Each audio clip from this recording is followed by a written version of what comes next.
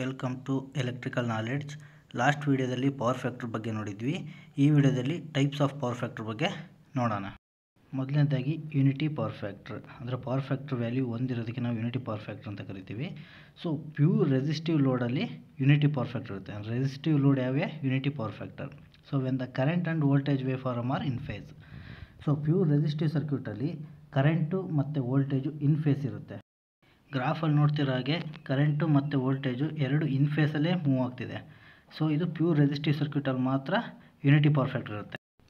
So voltage current angle 0 ಇರೋದ್ರಿಂದ cos theta ಅಂದರೆ ಕಾಸ್ 0 is equal to 1 ಆಗುತ್ತೆ. ಸೊ ಪ್ಯೂರ್ ರೆಸಿಸ್ಟಿವ್ ಸರ್ಕ್ಯೂಟ್ ಅಂದರೆ unity power factor ಅಂತ ಅರ್ಥ.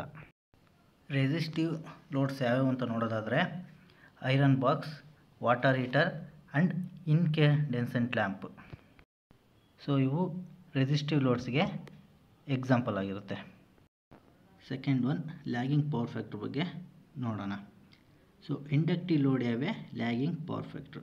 ಸೊ ಇಂಡಕ್ಟಿವ್ ಲೋಡ್ ಕನೆಕ್ಟ್ ಆಗಿದ್ದರೆ ಲ್ಯಾಗಿಂಗ್ ಪವರ್ ಫ್ಯಾಕ್ಟರ್ ಬರುತ್ತೆ. ಸೊ ಪ್ಯೂರ್ ಇಂಡಕ್ಟಿವ್ ಸರ್ಕ್ಯೂಟಲ್ಲಿ ನಮಗೆ ಪವರ್ ಫ್ಯಾಕ್ಟರ್ ವ್ಯಾಲ್ಯೂ 0 ಇರುತ್ತೆ. When the current lags behind the voltage. So ನಮಗೆ inductor ಸರ್ಕ್ಯೂಟಲ್ಲಿ current lag ಆಗುತ್ತೆ behind the voltage. ಯಾಕೆ ಅಂದರೆ ಇಂಡಕ್ಟರು ಅಪೋಸಸ್ the sudden change of current. So ಕರೆಂಟ್ನ oppose ಮಾಡೋದ್ರಿಂದ ನಮಗೆ ಇಂಡಕ್ಟರ್ ಸರ್ಕ್ಯೂಟಲ್ಲಿ ಕರೆಂಟು ಲ್ಯಾಗ್ ಆಗುತ್ತೆ. ಸೊ ಅದಕ್ಕೆ ನಾವು ಲ್ಯಾಗಿಂಗ್ ಪವರ್ ಫ್ಯಾಕ್ಟರ್ ಅಂತ ಕರಿತೀವಿ. Pure inductive ಸರ್ಕ್ಯೂಟಲ್ಲಿ current 90 degree lag ಆಗುತ್ತೆ. ಸೊ ಹ್ಯಾಂಗಲ್ಲು 90 ಡಿಗ್ರಿ ಕ್ರಿಯೇಟ್ ಆಗೋದ್ರಿಂದ ಕಾಸ್ 90 is equal to 0. So 0 power factor. So ಇದು ಪ್ರಾಕ್ಟಿಕಲಿ ಸಾಧ್ಯ ಇಲ್ಲ, ಯಾಕೆಂದರೆ ಸರ್ಕ್ಯೂಟಲ್ಲಿ ಸಮ್ ರೆಸಿಸ್ಟೆನ್ಸ್ ಇರೋದ್ರಿಂದ. ಇಂಡಕ್ಟಿವ್ ಲೋಡ್ ಎಕ್ಸಾಂಪಲ್ ಯಾವ್ಯಾವು ಅಂತ ನೋಡೋದಾದರೆ ಮೊದಲನೇದಾಗಿ ವಾಟರ್ ಪಂಪು ಹಾಗೂ ceiling fan, drilling machine, table fan and mixer. ಇವು inductive load example. So motor ಯಾವುದಾಗಿರುತ್ತೋ ಅದೆಲ್ಲ ಇಂಡಕ್ಟಿವ್ ಲೋಡ್ಗೆ ಬರುತ್ತೆ. Third one leading power factor ಬಗ್ಗೆ ನೋಡೋಣ. ಸೊ ಕೆಪಾಸಿಟಿವ್ ಲೋಡ್ ಯಾವ ಲೀಡಿಂಗ್ ಪವರ್ ಫ್ಯಾಕ್ಟ್ರು, ಅಂದರೆ ಸರ್ಕ್ಯೂಟಲ್ಲಿ ಕೆಪಾಸಿಟರ್ ಕನೆಕ್ಟ್ ಆಗಿದ್ದರೆ ಅದು ಲೀಡಿಂಗ್ ಪವರ್ ಫ್ಯಾಕ್ಟರ್ ಆಗಿರುತ್ತೆ. When the phase current leads to the phase voltage, ಅಂದರೆ ಇದರಲ್ಲಿ ಕರೆಂಟು ಲೀಡಿಂಗಲ್ಲಿರುತ್ತೆ, ವೋಲ್ಟೇಜು ಲ್ಯಾಗಿಂಗ್ ಆಗುತ್ತೆ. So pure capacity ಸರ್ಕ್ಯೂಟಲ್ಲಿ power factor 0 ಇರುತ್ತೆ. ಸೊ ಈ ಸರಿ ನೋಡ್ತಾ ಇರ್ಬೋದು ಇಲ್ಲಿ, ಇನ್ pure capacity ಸರ್ಕ್ಯೂಟಲ್ಲಿ current leads to the voltage by 90 degree, ಅಂದರೆ 90 ಡಿಗ್ರಿ ಆ್ಯಂಗಲ್ ಕ್ರಿಯೇಟ್ ಆಗುತ್ತೆ. So cos 90 is equal to 0, ಅಂದರೆ 0 power factor. Next power factor formula ಬಗ್ಗೆ ನೋಡೋದಾದರೆ power factor is equal to true power divided by operant power. ಇದು ಒಂದು formula. ಇನ್ನೊಂದು formula ಬಂದ್ಬಿಟ್ಟು power factor is equal to R by Z. So R means resistance, Z means impedance.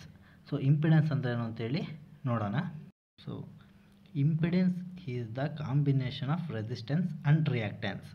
So resistance ಮತ್ತು reactance ಎರಡು ಕಾಂಬಿನೇಷನ್ನ ನಾವು impedance ಅಂತ ಕರಿತೀವಿ. So ಒಂದು ಸರ್ಕ್ಯೂಟ್ನಲ್ಲಿ ರೆಸಿಸ್ಟೆನ್ಸ್ ಮತ್ತು ಇಂಡಕ್ಟರ್ ಇದೆ.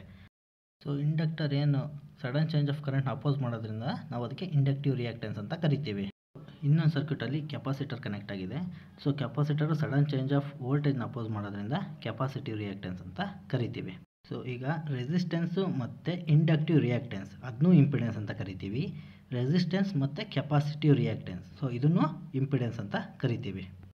ಸೊ ನೆಕ್ಸ್ಟ್ ಇಂಪಿಡೆನ್ಸ್ ಫಾರ್ಮುಲಾ ಬಗ್ಗೆ ನೋಡೋದಾದರೆ ಆರ್ ಎಲ್ ಸೀರೀಸ್ ಸರ್ಕ್ಯೂಟ್, ಅಂದರೆ ರೆಸಿಸ್ಟೆನ್ಸು ಇಂಡಕ್ಟರ್ ಏನು ಸೀರೀಸ್ ಕನೆಕ್ಟ್ ಆಗಿರ್ತಕ್ಕಂಥ ಸರ್ಕ್ಯೂಟಲ್ಲಿ impedance is equal to √R² plus XL² ಆಗಿರುತ್ತೆ. XL means inductive reactance.